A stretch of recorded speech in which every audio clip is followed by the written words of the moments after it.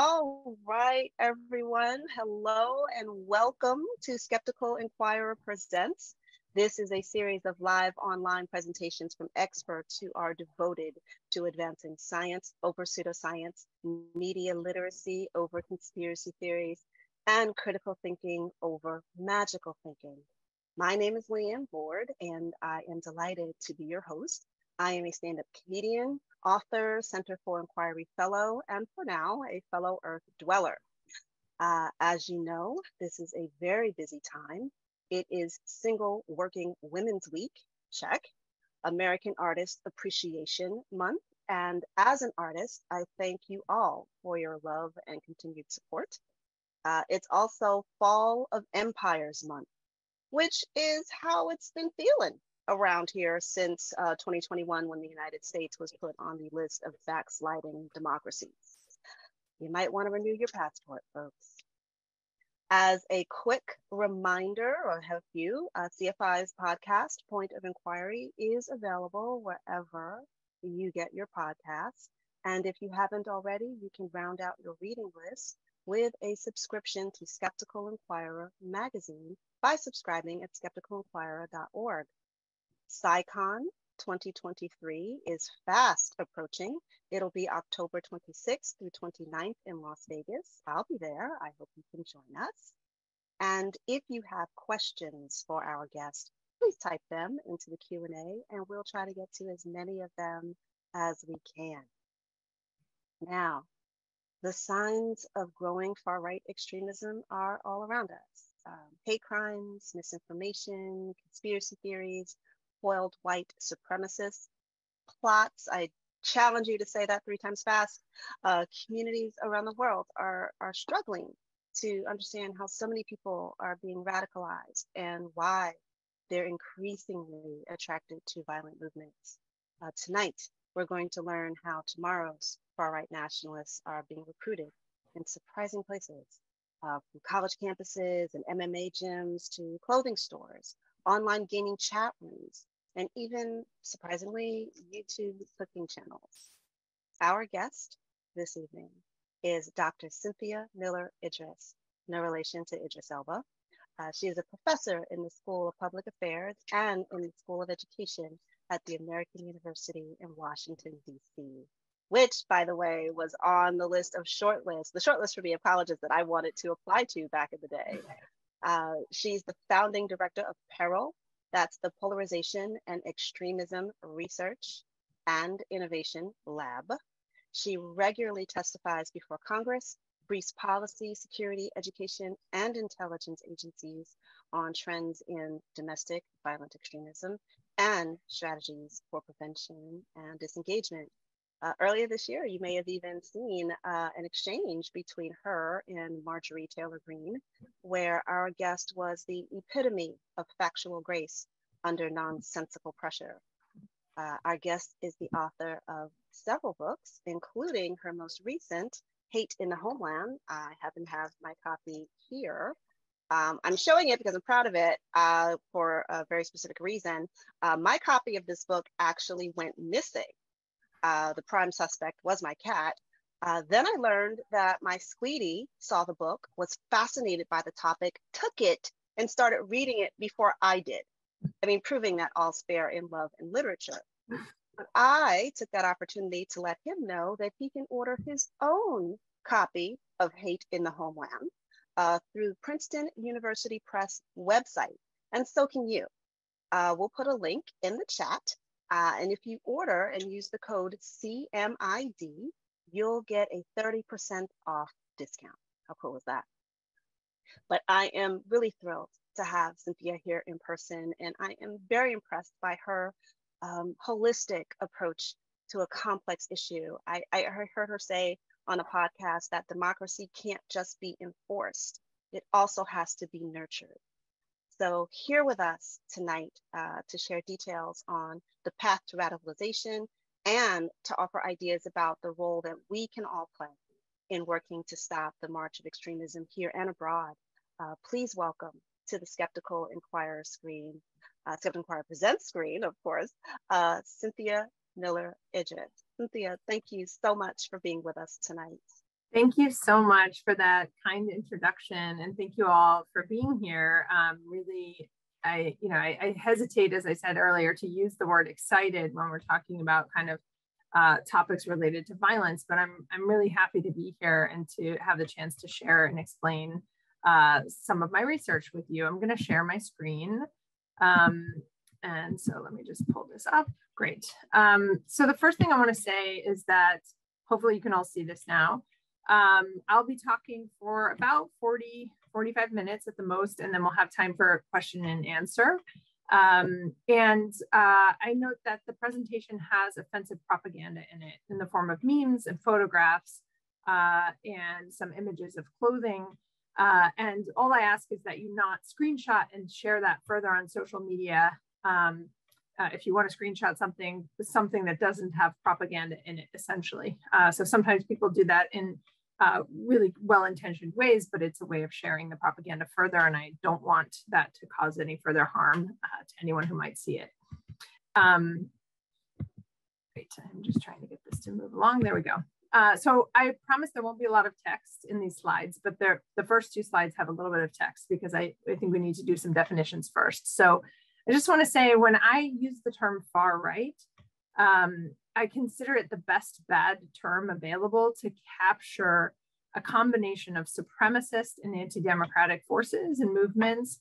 Supremacists are largely in this country white supremacist extremist movements, but also we have male supremacist extremist movements, Christian supremacists, Western supremacists.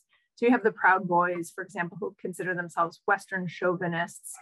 So not everything is defined around race per se, even though it has the largest history and is the largest share of it in the US. I do use that term because it is the term used by the Global Terrorism Database, and it captures a lot about what's happening, but it is not ideal in many ways. Of course, things like anti-Semitism exist across the political spectrum, male supremacism and misogyny exist across the political spectrum. So it's not a means of defining it as sitting only in one side of the political spectrum, even though that is a term that captures the phenomenon. We saw a shift in the US in the threat assessment from international forms of extremism to what the US calls domestic violent extremism, which includes both far left and far right extremism, starting in 2020. So under the Trump administration in October of 2020, that's the first time the US said that the most pressing threat to the homeland came from white supremacist extremists and unlawful militia groups. That was reasserted then after January 6th under the Biden administration by the Office of the Director of National Intelligence, and remains the case today in threat assessments. So that was a delayed assessment, meaning that actually had been the case for several years and the problem had been growing, but really was overlooked largely because of blind spots in the wake of 9/11, which is very widely acknowledged. That's not even a criticism anymore. It's just an acknowledged fact about the US government having blind spots in the terrorism arena, really looking almost exclusively at the international arena, rather than seeing what was happening. The data on every data point we have available, we're seeing spikes, increases, or records being broken. So we have plots foiled that have gone up, investigations by the FBI gone up a lot, record-breaking categories of hate crimes in almost every category. I'm happy in question and answer to talk a little bit about the response to this at the national levels. The Biden administration has released a first national strategy on countering domestic violent extremism, the first national strategy on anti-Semitism, countering anti-Semitism, and on gender-based violence. It also held, the White House held a summit on hate-fueled violence last September, and they're announcing there will be some new announcements in September on action items coming out of that. So there's a lot happening at the US government level, but again, we're about 20 years later than we need to be. I will say the problem is global. I spent the first 15, 20 years of my career working on these issues in Germany, the post-unification surge of anti-Semitism and racism, white supremacy there, and how educational institutions and schools were responding. We see this in lots of other countries. We've seen terrorist attacks in a lot of other countries as well, but the US bears the disproportionate share of far-right extremist attacks, terrorist attacks. We have about half of the attacks and hold about half the lethality, the deaths in the global total on the far right side. So that also is related, not unrelated to the availability of guns and weapons here, which I'm happy to talk about that intersection as well. But most of what I want to talk about today is how radicalization happens. So how is it that young people in particular, who generally speaking are at greater risk of violence, of participating in violence, how do young people enter, and why are so many more becoming radicalized, going down rabbit holes and being exposed to this kind of propaganda? When I talk about radicalization, I'm talking about the process of coming to accept a kind of way of us versus them thinking in existential terms, so that the other group is seen as having to be met with violence to combat a dire threat.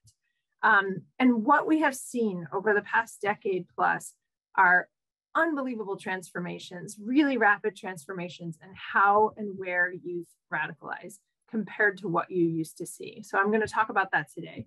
Much more bottom up and organic, much different use of symbols and humor, and really different places and spaces where people encounter extremist or hateful ideas. So here starts some of the offensive images over the coming few slides. So just a warning on that. When I first started working in Germany on these issues in the late 1990s and early 2000s, this would be a very typical kind of aesthetic symbol: a shaved head, bomber jacket, a lot of camouflage imagery, combat boots. And this is then, that was in Germany. This is New York City. In the US version of white supremacist extremism, just absolutely copied those symbols, used the same German swastika symbols, the same Heil Hitler salutes, the shaved heads, there was nothing kind of modernized about it. It was just a co-opting of Nazi symbols.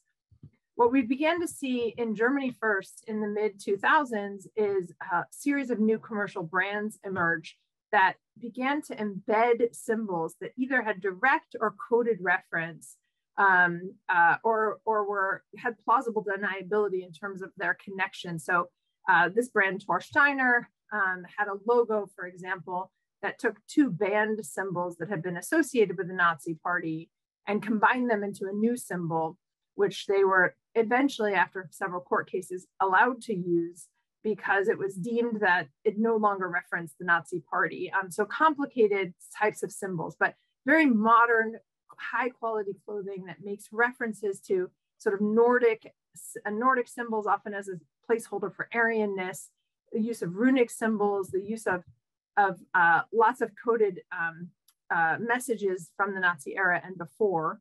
We saw brands like this one that used the word swastika, that would be in English, but it's using it in Latvian. If that was in German, it would be illegal to have that on the back of this jacket.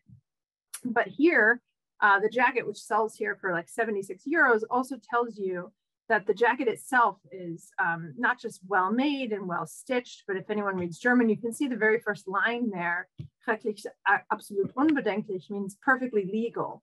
So it's sort of marketing the legality of using a word in another language, which itself dates back to a court case. And so you began to see these types of coded things emerge. So at this march in Dortmund in 2016, we have a young man here wearing a t-shirt that for anyone of my generation or older may remember the American rap group Run DMC. This is the Run DMC logo. And they put the word for swastika, Hakenkreuz, in the Run DMC logo by removing the vowels. That itself was a play on a troll against a left-wing group that had used the logo in an anti-racist way. And this launched an entire legal discussion about whether a word is a word if the vowels are removed. So if the vowels had been there, this would have been illegal. Anyway, it turns out it's not illegal. The word is not a word in the German context, at least in this case, if the vowels are removed. And so you're allowed to then drop the vowels out of banned words and start using them. And so then we begin to see that spread, including to the US context where there's no banning at all. And so why would you have white boy on a t-shirt that has, a Run DMC logo? But we began to see it. We see it in this French distributor here with the word Hitler at the bottom. HTLR with the vowels dropped out. So you have this kind of game playing, this coding. This distributor itself is 2YT4U is the name of it, which if you sound it out, it says too white for you. So that's a distributor of a lot of different brands of coded clothing from a lot of different countries here. Ukraine, I see Poland, I see France, Germany, all represented, and Russia and others. So you have a lot of this kind of coding, game playing, and symbols, often referencing, like in this brand, an Austrian brand, Reconquista. It says the spirit of 1492, which is referring to a pogrom against Jews and Muslims in the Middle Ages in the 15th century. But using a kind of code for anti-immigrant, anti-Muslim, or anti-Semitic ideas that is maybe not easily recognizable to someone walking down the street, the same way that a swastika would be, or this sort of shaved head or bomber jacket. So the first part of what I want to explain here is this whole history over the past 15, I would say, to 20 years of an aesthetic shift to a much more modern set of clothing styles, coded symbols, leading up to what we saw in the US in Charlottesville in 2017, which was young men walking across a college campus holding tiki torches, dressed in neatly pressed khakis and polo shirts, marching and saying, "Jews will not replace us, you will not replace us." So this very aesthetically different look than a racist skinhead or a Ku Klux Klan member is very much bound up in this modernized set of symbols and a cleaned up kind of aesthetics of far-right youth extremist movements. That also comes with it a whole use of humor. So the coded symbols are not only coded for kind of historical connections or for dropping the vowels out. They are also creating their own sense of irony and humor and satire and wit. So here, one of these t-shirts says, "We're not radical, we're just early." They're using Pepe the Frog, which I'll explain in a minute, became designated as a hate symbol by the ADL, but it's here Pepe fiction instead of pulp fiction from that film in the 1990s. So all across the sort of set of t-shirts and humor that came out of some of these t-shirts, what the far right was doing on the youth culture side was really weaponizing youth culture, weaponizing humor, and positioning the far right itself as a counterculture to a boring, triggered, serious mainstream, your parents, your teachers, your employers, everybody else who just can't take the joke. So everybody else became a kind of triggered snowflake in their lingo, who just doesn't get the joke, doesn't get the humor. They're too serious, they're too boring. And that drew a lot of young men in particular into conversation during this period of time. So still now maybe almost 10 years ago, 8-10 years ago, leading up to the Charlottesville Unite the Right. All of that is one type of phenomenon when you're having the t-shirts be produced by a producer. Somebody still has to produce it. Then you as a young person, as a consumer, might purchase it. But once memes, social media and memes came onto the scene, shortly after this coding phenomenon began in t-shirts, you really began to see a rapid development, because now memes are organic. They can be created by anyone. They can be modified by anyone. And so suddenly young people are not just the consumers of coded clothing and coded ideas that weaponize humor and try to make light of the Holocaust or make light of atrocities by putting them into joke form. Now they can do it themselves, and they can iterate and constantly change it. So for example, you take Pepe the Frog, who was just a kind of affable cartoon character, had nothing to do with the far right, but gets co-opted by certain elements of youth culture online who start to put Pepe the Frog into kind of offensive imagery, right? With a sort of World War II Nazi uniforms and the Ku Klux Klan uniforms, in sort of depicting the Holocaust, as you sort of see here. And then somebody online, some young person online discovers that there is an Egyptian god of the frogs named Kek. And so they designate Pepe as Lord Kek. So meanwhile, Pepe the Frog has become so ubiquitous in parts of the scene that the ADL, Anti-Defamation League, adds Pepe the Frog to their list of hate symbols. Really controversial decision and complicated, and they have explained that many times. It doesn't mean that every usage of Pepe the Frog is a hate symbol, but it means that it was common enough that if you see Pepe the Frog during that period of time, sort of 2015, 16, 17, and later in an emoji or in a teenager's on the back of their phone or something, you might want to ask about it, right? So it was a way of designating a red flag or a warning to parents and teachers and others that this was being used in this way.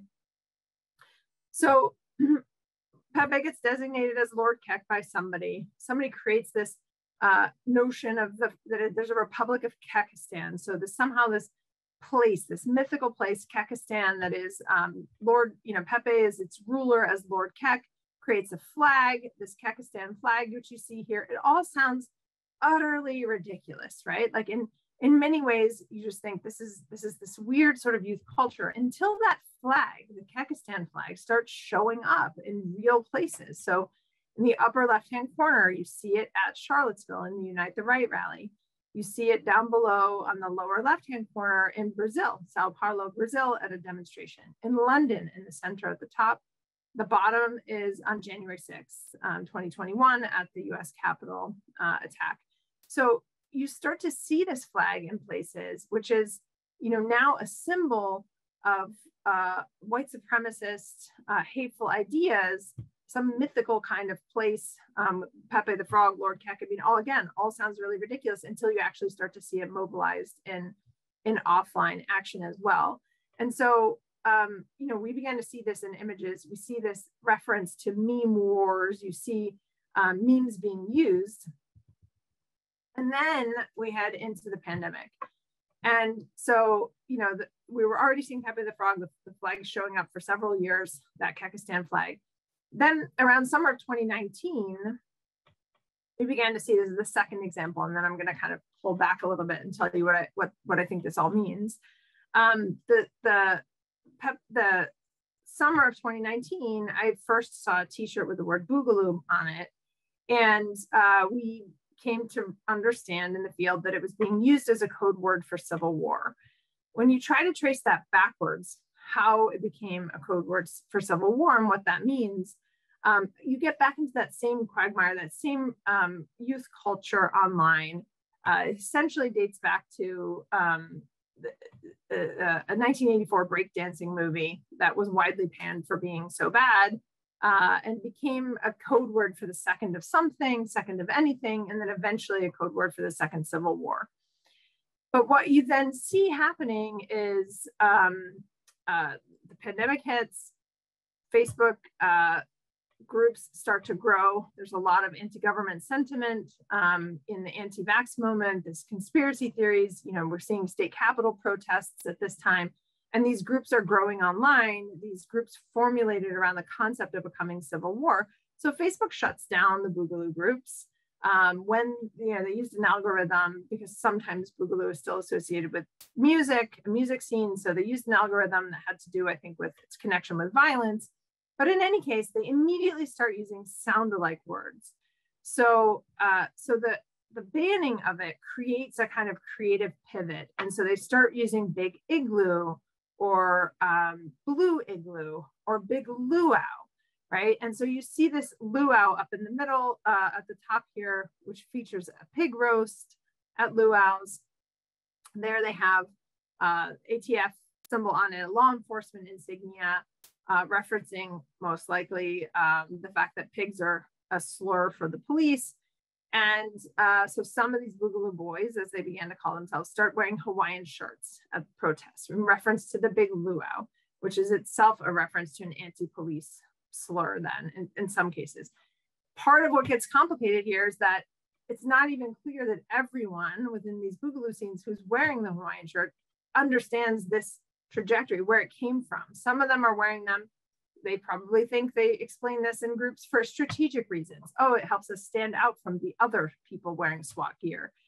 So there's a lot of different reasons why somebody could be wearing it. And the fact that there is you can trace backwards where the symbol came from doesn't mean that everyone who's wearing it understands what the symbol is. And I found that in the German t-shirt study as well. But you'll see here things like the Boogaloo Boys patch that has Pepe the Frog in it that says mimetic war, right? In some cases, these Boogaloo Boy groups were very clearly linked to white supremacist ideas. And you can see that by having Pepe the Frog in there. In other cases, we found Boogaloo Boys were marching alongside Black Lives Matter protesters that summer in a shared opposition to the police. So the groups themselves were not always aligned ideologically, but they were nonetheless dangerous. There were several deaths attributed to Boogaloo Boys that allegedly that summer, which are now on trial for domestic terrorism charges. And so they're dangerous, calling for civil war, but it's a concept-based mobilization, and a mobilization that was tied back to a meme online that helped mobilize a concept. So you see in the center patch a lot going on here, Task Force Igloo, which refers ultimately to Boogaloo, right? It's a code word for Boogaloo, which is itself a code word for a second civil war. You see the revolutionary imagery there. You see the Hawaiian reference in the flag and with the palm tree. And you see the words meme-based insurgency. So again, it's this idea that memes themselves are being used or can be used to mobilize an actual insurgency or civil war. This is really phenomenally different from how people would be drawn into extremist, violent, white supremacist movements, prior to the age of social media, right? Prior to the age of online internet shopping with clothing that can be produced, easily coded and sold in small amounts rather than through massive stores that have to have a mall or a storefront. So this all kind of creates a much more organic and playful way of engaging with very violent and extreme ideas that has seems to be attractive to a bigger number of people.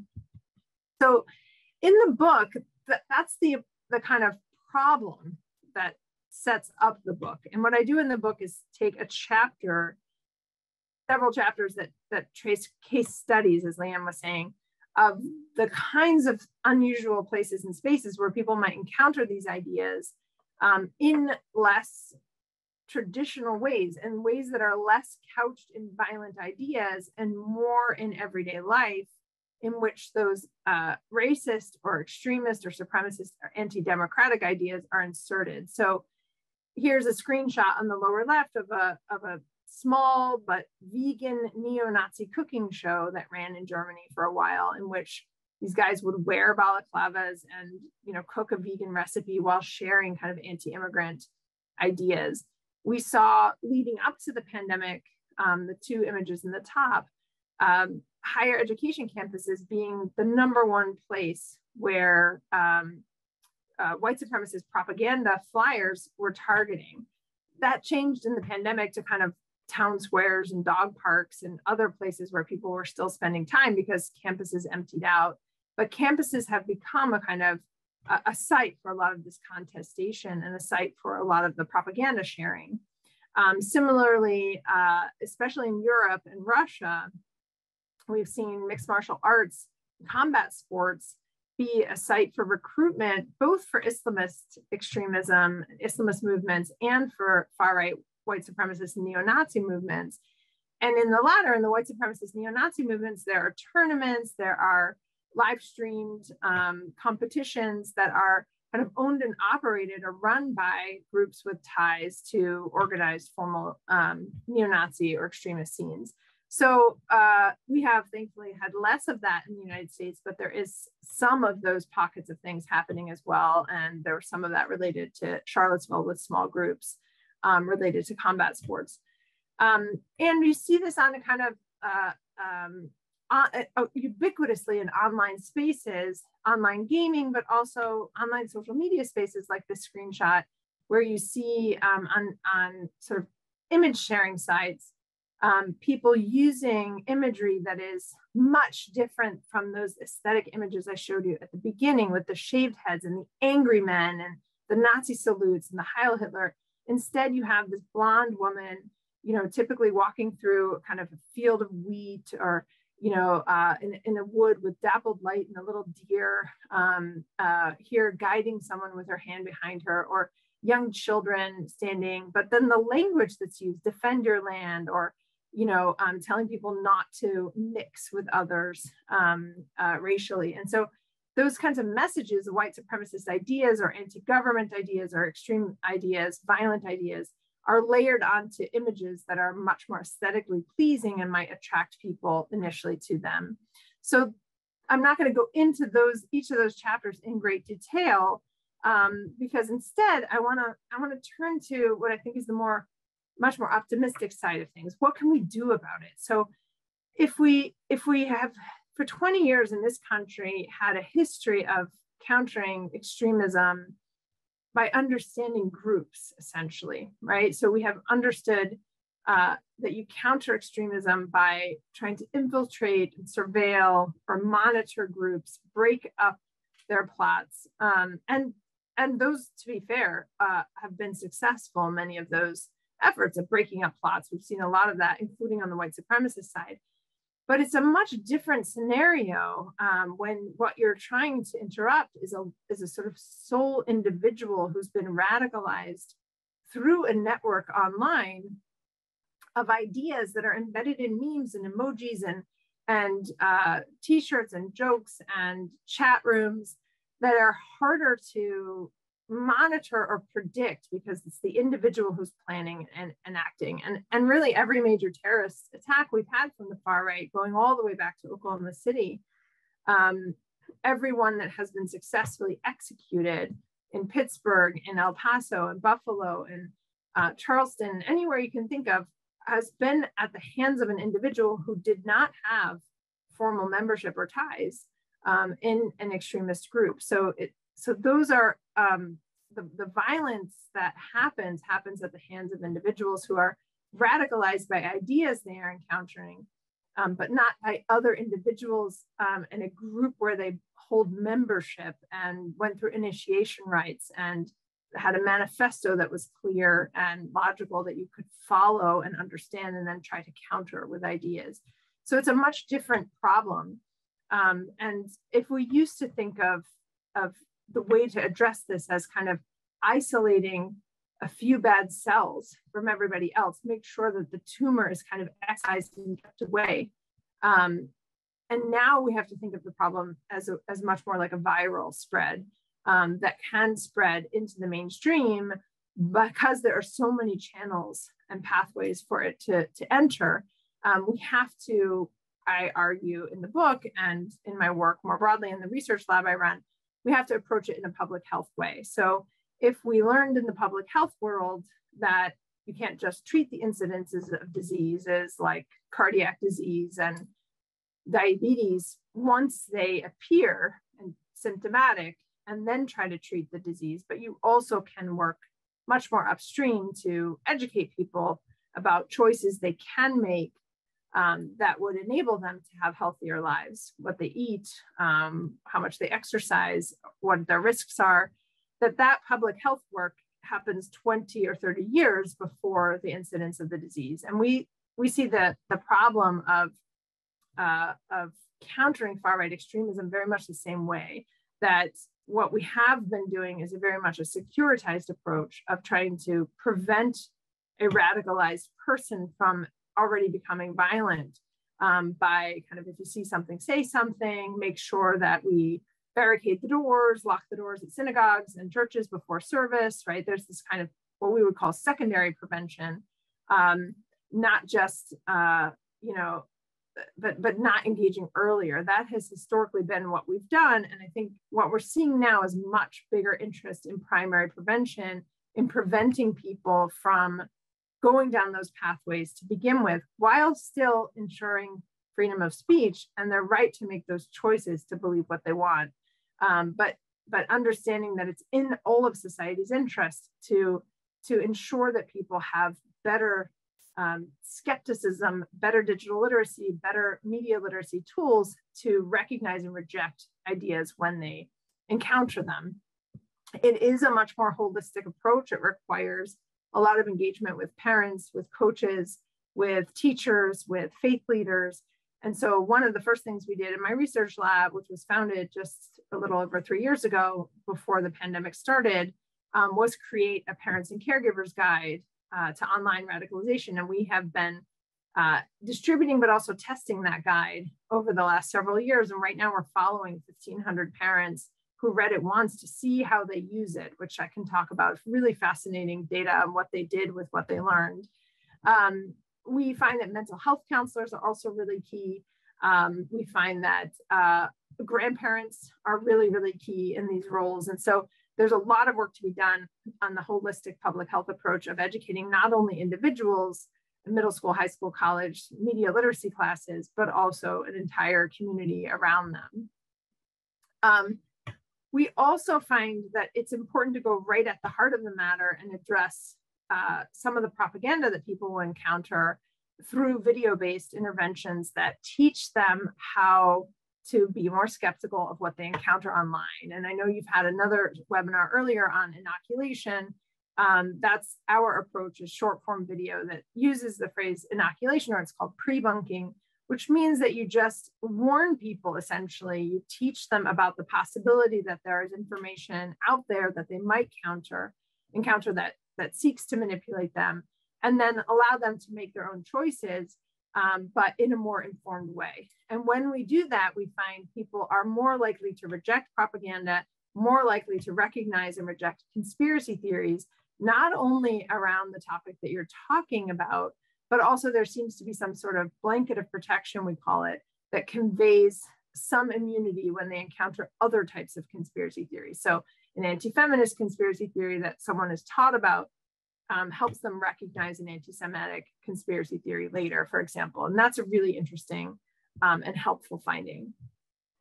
We also, and this is a PDF guide that we've created, but we are now, it'll be a portal later this month on the web, which is free. We are doing a lot of work on higher ed campuses where we have seen a lot of swastikas. There were nooses hung on my own campus, cotton stalks hung on my campus when we had the Anti-Racism Center open. I mean, a lot of hate incidents targeting college campuses. And so, and we find that faculty, residential leaders, student services, mental health counselors generally are not equipped with the tools to know how to handle it, to know what to say when somebody says something in class that's anti-Semitic or anti-immigrant. They don't know how to handle it. They don't know how to draw the line between hate speech and free speech. And so we have created guides and tools that provide guidance to higher ed, and are now doing trainings on that as well. So I can talk about that.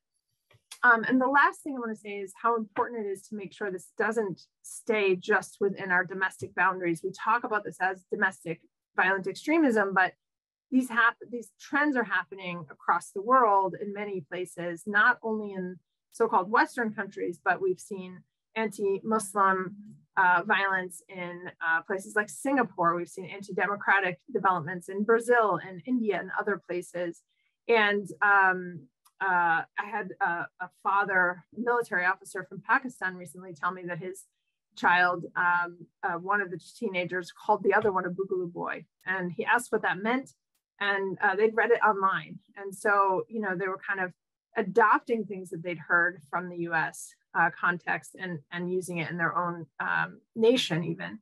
So one of the things we're committed to is translation, adaptation, testing across borders, learning from global experiences.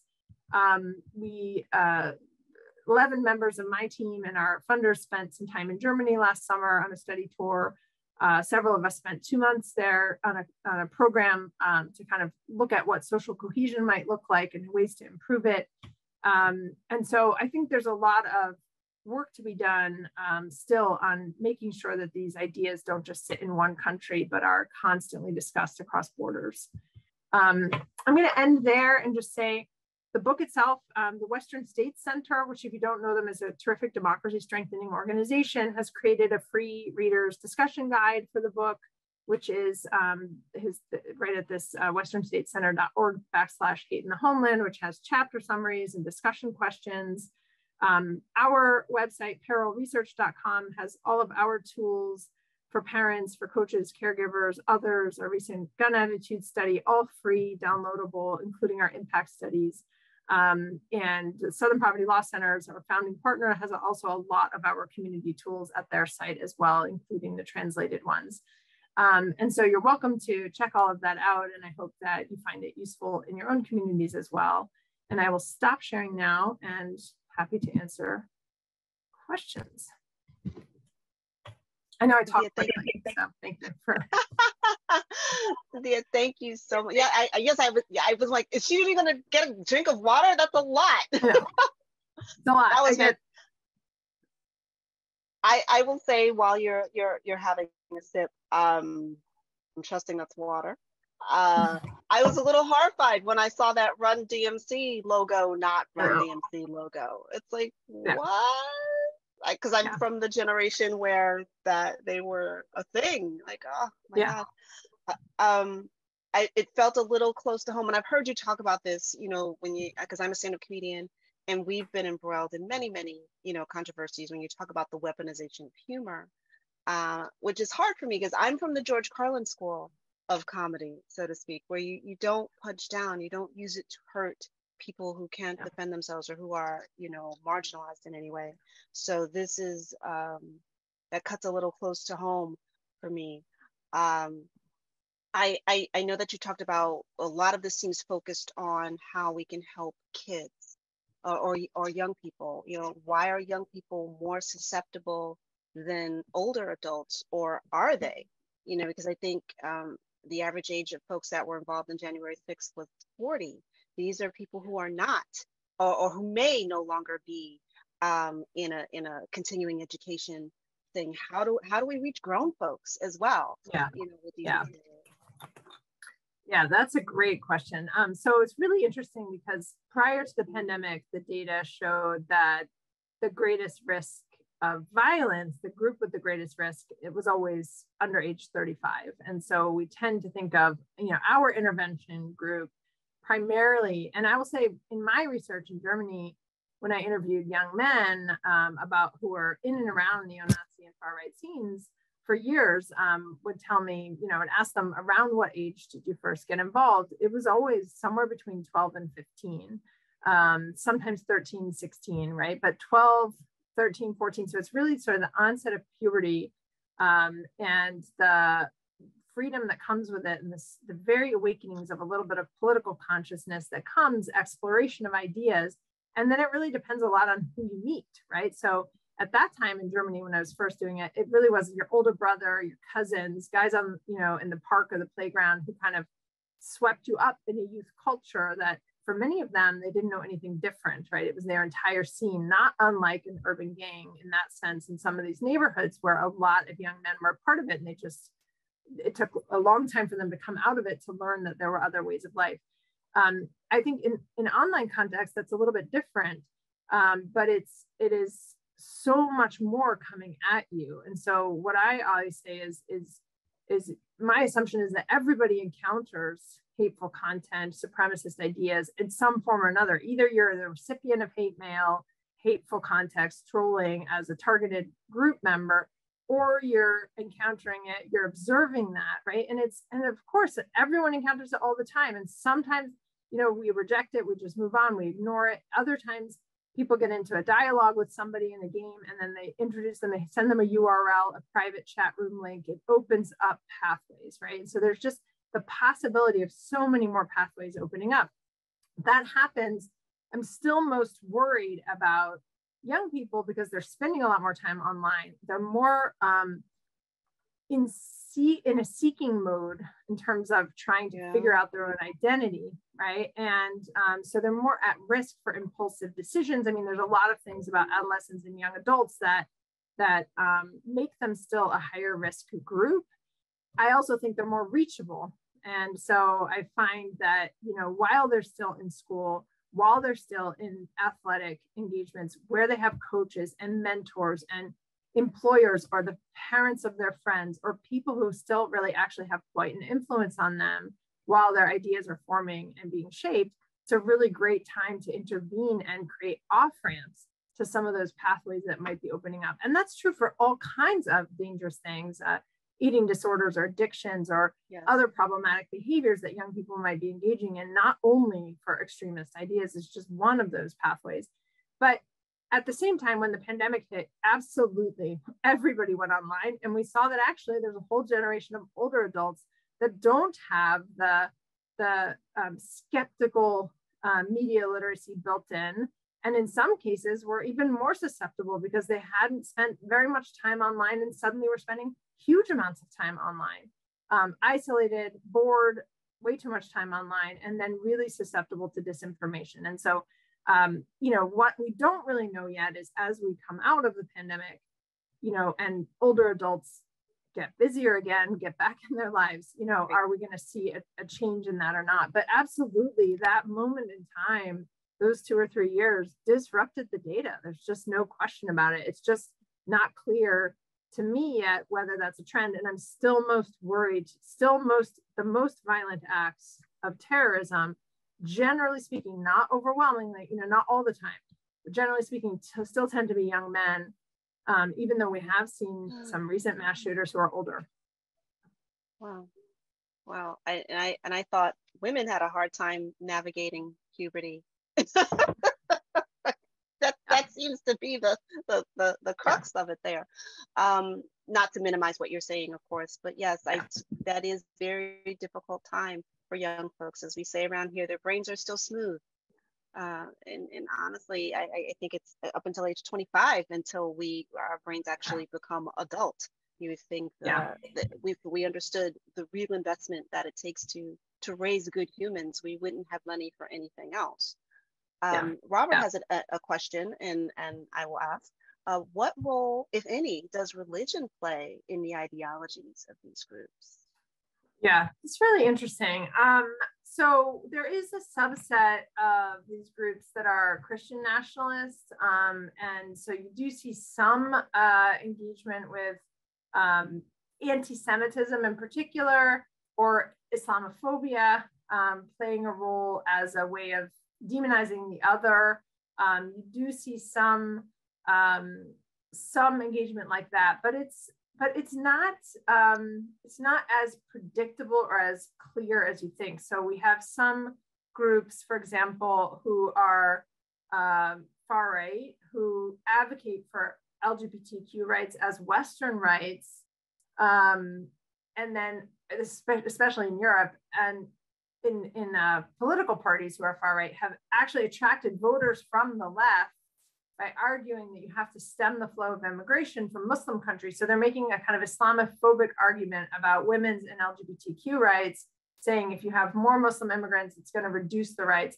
So religion plays a role in an odd way there, right? Where it's positioned as sort of conservative religion, conservative immigrants would threaten Western values, even though other far-right groups are very anti-LGBTQ, anti-feminist, right? And so would make different claims, sometimes rooted in Christianity or conservative fundamentalist evangelical Christianity. So we actually have a project in the lab with a multi-faith group in Texas to develop a Peace Builders Toolkit for faith communities. And we find that pastors are, find the right people, that pastors are one of the best groups to work with in terms of having the trust of their local communities, right? So teachers can be great, but lots of kids are already checked out. Schools are overwhelmed. Teachers are overwhelmed. School counselors, you have like 2 school counselors for schools of 2,000 kids and they're in mental health crisis. Like there's only so much you can expect of formal education systems, but pastors, religious leaders, imams, and rabbis, folks leading communities that voluntarily go to them can play a huge role. And so we're really excited about the possibility of scaling up those kinds of toolkits for faith communities where they can also have parent circles, where they already have teenagers meeting in Sunday school, There's just a lot of possibilities there, I think. You actually answered a bit of the next question I wanted to share from Lou, and thank you, Lou, who said in many problems, it seems a bit cliche to have education and teachers to address them. For example, radicalization, critical thinking, climate change, science and math, it goes on and on and on. Isn't there a limit to expecting schools glibly to solve everything? And you just addressed that, but I thought that was a good question. Yes. Yes.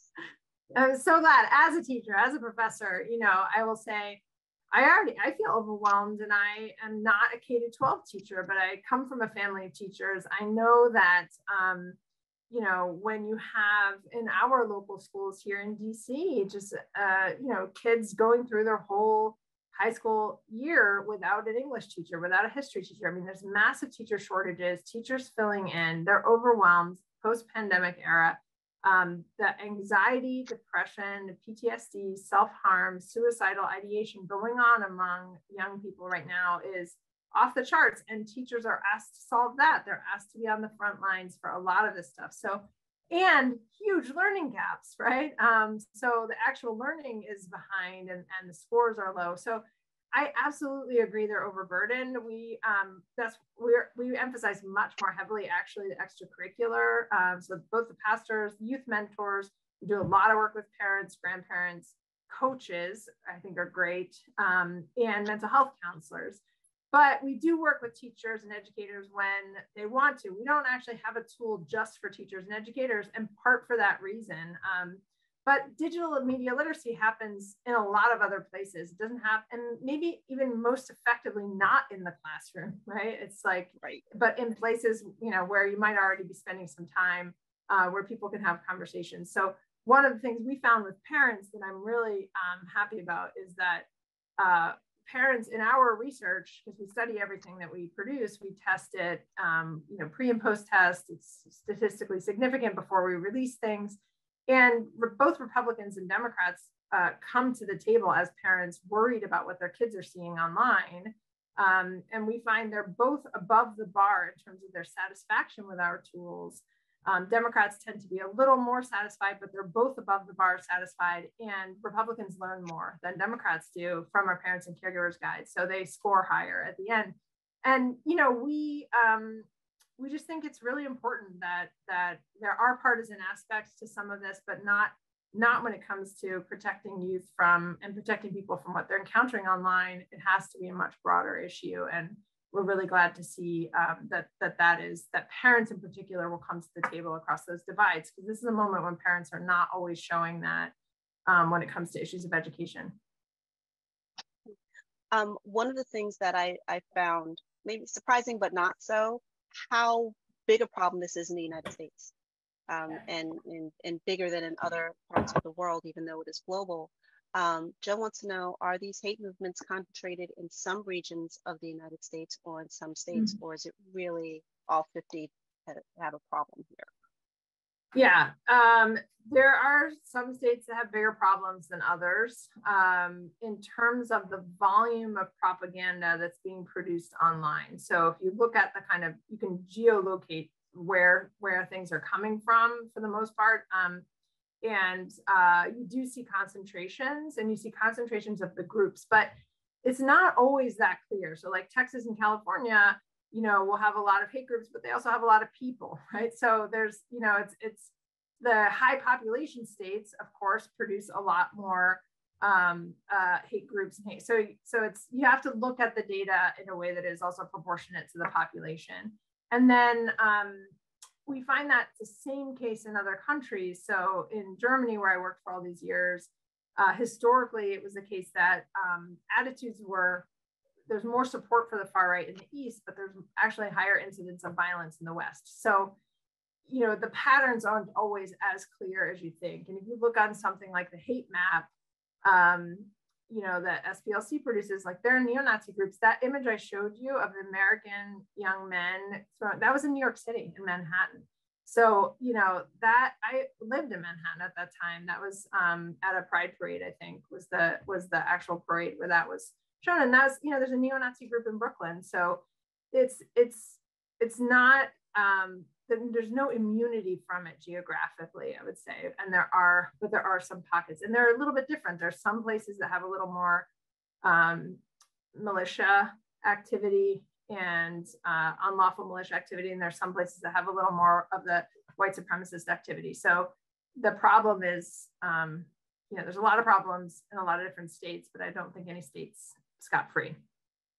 Well, this leads to my next question from Hewitt. What explains why far-right radicalization is a global phenomenon now? I mean, is it really just the internet, or is it that? I mean, that's a simple answer to it. But yeah, the internet has catalyzed, I think, and spread the ideas, and the U.S. produces a lot of the propaganda, an outsized share of the propaganda, white supremacist propaganda that circulates online globally in ways that I think have to be acknowledged and discussed in a lot more detail. If we were seeing this, from other countries that were producing that amount of propaganda, I think there would be more discussion about it. A lot of that has to do with the fact that English language online content spreads more rapidly, is more accessible. It's become this sort of lingua franca. So if English becomes used, and then English language propaganda circulates and is cited and taken up. But I think this spread of one major conspiracy theory that grew very quickly called the Great Replacement conspiracy theory. And most people got to know that after the Buffalo terrorist attacks. Some people remember it from the Christchurch, New Zealand one as well. It was also featured, unfortunately, as a motivating factor related conspiracy theory in the Oslo terrorist attack in 2011. So we've seen, multiple, which is, killed 77 people, mostly young people at a summer camp. So, you have 3 countries there, but you also have it in El Paso, Texas, against Latino, targeting Latinos. You had it, that same conspiracy theory targeting Jews in Pittsburgh, the African-American community in Buffalo, Muslims in Christchurch, New Zealand, young progressive members of a future members of a political party in Oslo. So one of the things that conspiracy theory did is it made it a broad range of enemies. So there's a lot of different targets for for their Great Replacement conspiracy theory. If you're just saying it could be immigrants, it could be Jews, it could be Muslims, it could be members of a progressive political party. And so it became this sort of conspiracy theory that united. So if you used to have more local conflicts that were racialized, or ethnic group conflicts that were really specific to particular regions, this uniting of this conspiracy theory into, sort of one big conspiracy theory that was used online in a lot of different countries, it mobilized and unified them in a lot more ways than we had seen before. So that's not the only reason. I mean, and that couldn't have happened without online spaces quite as easily as it did, but it is part of, I think, what explains what's happened over the last 10 or 12 years, is the coming together under a much bigger umbrella, as if there's one giant conspiracy theory to replace white people with multicultural societies. It's almost like the tofu of radicalization, so to speak. Yes, right. Many groups can use it. I know we're getting close to time, and everyone's got some great comments and questions here. But Reinhold says that in Germany, and many of us know this, expressions of right extremism or symbols of Holocaust denial are prosecuted and may lead to incarceration for several years. Do you think that method is successful or desirable? I think it's a great question. I think this question about banning and the illegality of symbols, it's hard to imagine anything else happening in Germany. Like, I understand the cultural context in Germany, and that is hard to get away from. I do think that some of the creativity in the game playing, the coding, the fueling of this culture of getting around the bans comes from that in particular. And it's not just the legal context, right? So one of the schools I studied had a whole list of logos that you couldn't wear into the school. and they had to sign it with, you know, school dress code before they would enter the school, all these far right brands and logos. And one of the brands created a Velcro removable label. And so they would take it off. And then it turned up, when you turned it around, it actually looked like a V. And so then they said, oh, it's if you wear it upside down, it means you've been violent or you're willing to be violent. And so the game playing just continued, and it was fostered by the ban itself. So I'm not a huge fan of bans. And at the same time, I recognize the utility of putting a line in the sand and establishing what your values are. And I think sometimes it can make spaces safer, like schools. If people know these types of things are not, you're not allowed to wear this hateful content on your shirt, but also know that if you do that, you're likely to help fuel a possible backlash in more creative ways of working around the ban. So I tend to think they are a Band-Aid solution that don't solve the problem, but sometimes are necessary. Eric has a comment / question, and I want to squeeze this in, even though I know we're right at the top of the hour. But shouldn't we be putting our efforts into working against polarization in general? Is it a good idea to only worry about right-wing and Islamic polarization? I don't think you are, but I know that question has come up. I would say I really hope that we never take our eyes off the ball of anything again. I think what we did in the US was, on the terrorism side of things, have this unilateral focus for 2 decades only on Islamist forms of extremism. And we lost the thread of what was, I mean, we meaning the country, those leading the charge lost the, you know, had blinders on and were unable to see it, and now are playing catch up. I think that anything on the violent fringe, we should anticipate. And I will say, like, I worry a lot about the climate movement turning more violent, even though I'm sympathetic to, you know, we already see escalations with paint, paint on art forms, because when people get so frustrated, so extreme, and I'm not saying monitor or surveil or whatever, but I'm just saying keep an eye on any form of potential violence that could harm people, cause harm, and target. I still think that what we're seeing on the far right is different than any form of violence that you're seeing from the far left. There's no equivalence in terms of the threat landscape. We know that in the data. But I think it's important to monitor the whole range. And there have been periods of time in the 1970s when Marxist-Leninist forms of terrorism were the biggest form of political violence in the US. And so I think in the West more broadly. So you can, you know, it's important to keep an eye on all of it, but also focus where the biggest threats are. So that's not to say that someone else should be working on, you know, building social cohesion and reducing polarization. We do some of that as well in our lab. And I think building trust in communities, a stronger sense of belonging, stronger sense of purpose, which we work on in our community-based work in states, is to us a theory of change that reduces violence by promoting some of those social cohesion elements that we know are associated with less violence in the long run. So that's important too, and but not what I was talking about in this particular book, but some of the things we do and some of the community-based work we do. Well, and I guess the short of it is there's a lot of work to go around for all of us on this, and it's on the many spokes of the wheel. Cynthia, thank you so much for your book, for your time, for the work you're doing in the world. I don't know if you get to hear that enough, but really, thank you. And I just want to let everyone know, if you missed any of this presentation, it has been recorded and it will be available tomorrow for you to catch up, rewatch, and share at skepticalinquirer.org. And as always, my thanks to Skeptical Inquirer, the Center for Inquiry, tonight's producer, Mike Powell. Thank you so much. We could not do this without you. And of course, a big thanks to all of you in the audience for your time and attention tonight. My name is Leanne Lord. Thank you and good night. Cynthia, thanks again. Have a wonderful evening. Thank you so much. Thank you for the great questions. And I'm sorry I didn't get to all of them, but so am I. So am I. We could easily do a part 2 of this. Definitely. Have a good night and good luck with the puppy. Thank you.